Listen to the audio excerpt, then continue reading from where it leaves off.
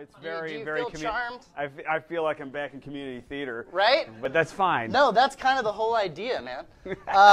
Absolutely. All right, we got him on. Look, we got the little logo now. Look at that, the lower third. Joe Manente, it says. How about that? This is some top-notch shit we're doing over here. Very, very nice. Are we in frame? Are we in the right place? I think it's going to be fine. I don't worry too much about it, man. Once I get in this seat and the lights are on, I say, fuck it. It's on Travis. Sounds good. 100%. I want to talk really quickly about Fourth Wall. It's distracting a little bit, isn't it? I do the same thing. I constantly find myself looking at it. So here's the thing.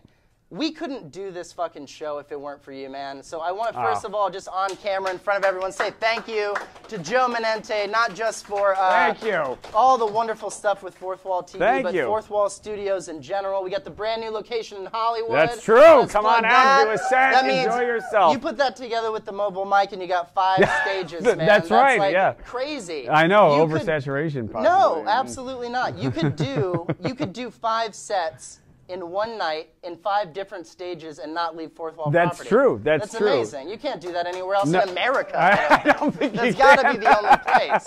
Thank you. Yeah, thank you. Wonderful. Yeah. So I want to ask you then, what inspired you to be like, okay, we've got the open mic theater, the model that you've introduced is working, everyone's liking that.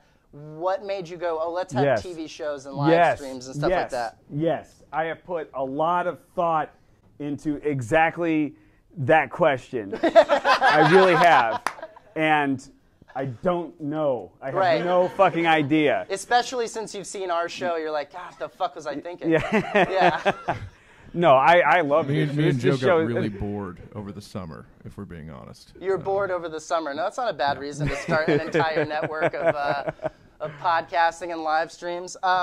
No, it's cool. I think that one of the things that I likened it to, it's funny you said community theater at the top, because that's how I've been talking to Travis about this show. Yeah. I was like, he was saying, but we really need more people. How are we going to get people to work for free? And I was like, here's the scam. All right? Here's the scam. You trick them into thinking they really like what they're doing.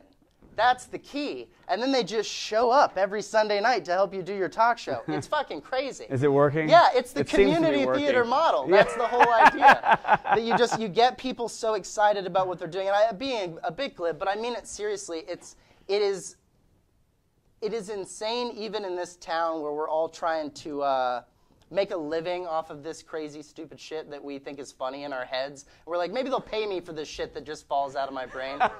that there have to be these places for us to exercise, for us to work out. And a lot of people call this a gym. You feel like this is... It is a gym, yeah. As far as the open mic's concerned, it's a place to work out. Although I will say this, we did get a lot of real audience this weekend over in Hollywood for passers-by on Friday and Saturday. There's a lot of activity in that part of town because of the restaurants and whatnot. But as far as the broadcasts are concerned, maybe I shouldn't have said community theater when we first started because, it's still practice. Yeah, maybe the viewership isn't huge right now, but...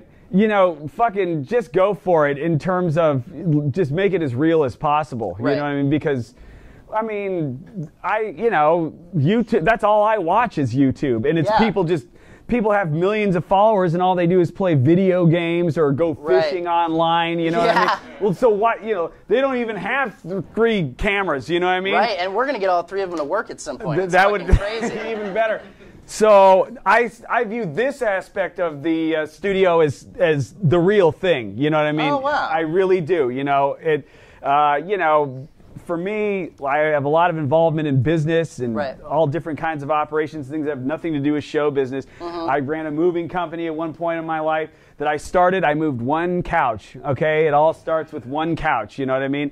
And there's a lot of 1 couch. Now we're up to 3 couches here. Yeah, right. And that became a small operation that made money. Did you have to pay them $5 to move their couch? Is that how that worked? Is it the same model? There was jobs that we had where I definitely didn't budget it out right or charge enough and ended up costing more than $5. I can promise you that.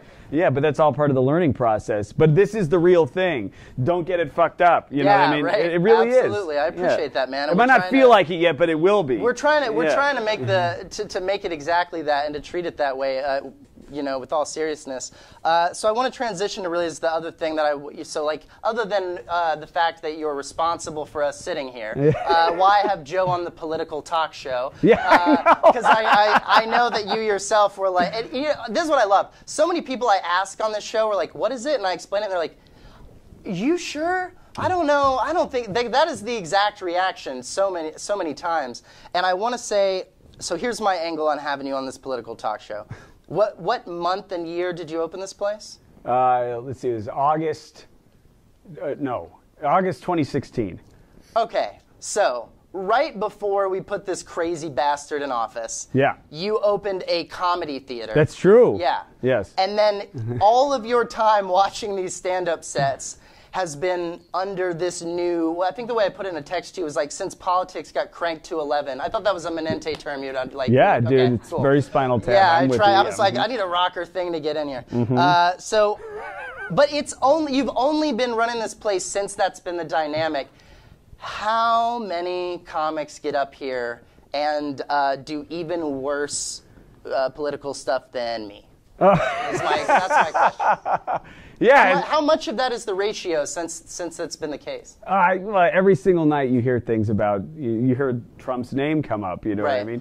And so it's, there's very seldom an original take on it, you know what I mean? Yeah, I mean, believe me. The good takes are few and far between. Right. You know, I think the best takes are the ones that you see on shows like this or late night talk shows that are current. You know what I mean? Right. Thank you. So that's it. You know, it's fucking tiring and boring. You know, because he's tiring and boring. Yeah, you know what I mean? Absolutely. You feel like it's just one of those things. Like, I feel like, and this is why I started the show in the first place, was I wanted a place to try out that kind of material because for the most part, people don't want to fucking hear it at all. They really don't. Like, as soon as you open your mouth and you're saying something related to politics or the government, they want to check out. They don't even want to hear if maybe you have an original take, which I get. Because especially in your case, what did you watch, 19,000 sets of stand-up comedy last year? Yeah, approximatly. It might have just been 18,750, but you know, who's counting? Splitting hairs,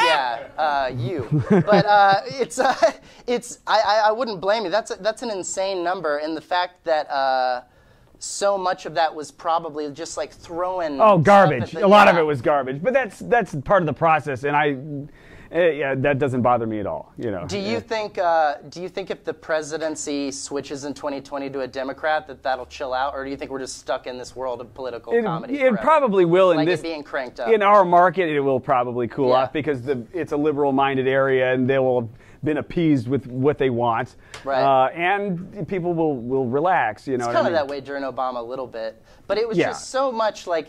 Yeah, was that I wasn't really doing stand-up at that time. Was that like, were there an audience for the people who hated him as a president getting up and doing that material? I don't, Never heard any? No, there was a lot less. Right. But he was a very agreeable person, you know what I mean? Overall, I would say so in comparison. Yeah, he's not an incendiary weirdo, you know, like a sensational jerk-off guy. Well, he wore a tan suit, that son of a bitch. Yeah, I know. He looked like he was fucking trying to get inducted to the Football Hall of Fame. You know, it's terrible. Bad fashion choices. We'll put him in the President Hall of Fame. Joe, thanks so much for coming out and talking to me, man.